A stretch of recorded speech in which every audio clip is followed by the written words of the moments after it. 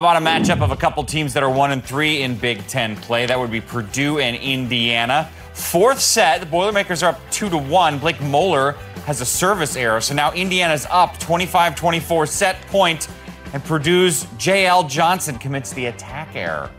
Indiana takes the set. We are tied at 2. Fifth set, it's 13-12 Purdue. Emma Ellis for the kill. They're now up 14-2. Match point. Emma Ellis on defense this time. Finishing off. How about that?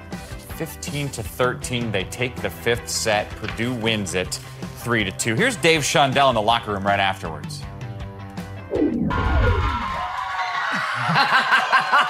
Did you see the launch of the clipboard at the start of this clip? I don't know if anyone was happier in that locker room after this win than Dave Shondell.